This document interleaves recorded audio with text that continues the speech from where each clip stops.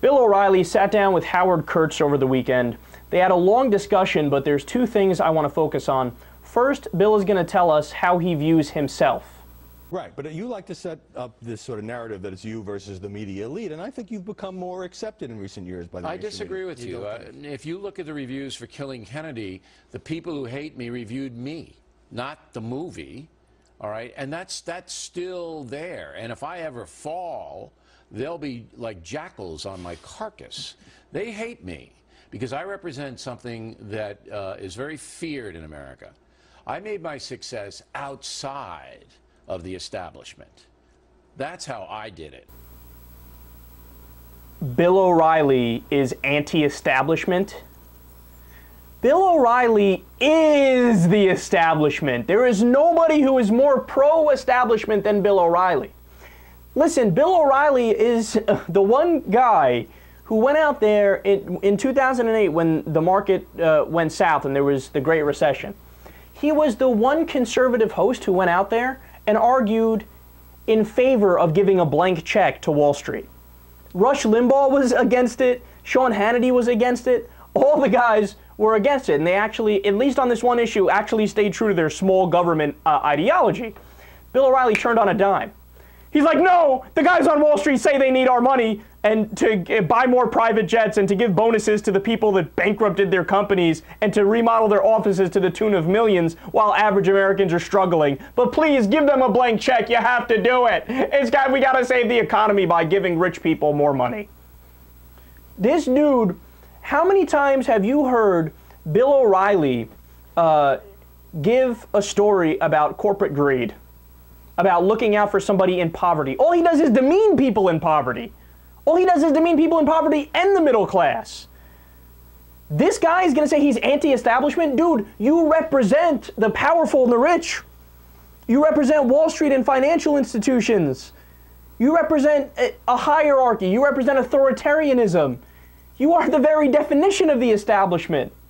God, it amazes me that he actually views himself as, you know, I'm the guy who's outside of the establishment. It blows my mind. Well, now these guys are going to get into the false 60 Minutes Benghazi report. Listen to this. I mentioned 60 Minutes, as you know, they just did an apology and a retraction for a story about Benghazi based on a contractor who it appears was not telling the truth about having been at the compound on the night of the attack. A lot of people saying, boy, that apology didn't get much attention on Fox News because it doesn't fit the conservative agenda of pushing Benghazi as a big story. Fair or unfair? You know, if the facts were altered by it and I didn't report it big, I didn't pay much attention to it. Maybe that's a valid criticism against Fox News. I don't run Fox News. I mean, I got my own problems with the factor. I look at it this way. But every big mistake by 60 Minutes, why didn't you do more with it? Why didn't I do more on what? The mistake. Because everybody makes them, and it doesn't really have anything to do with people's lives. The people's perception of Benghazi wasn't changed by Lara Logan's report. They brought in a guy who was a charlatan. He faked them out. He wanted to sell a book. He wanted money. Happens.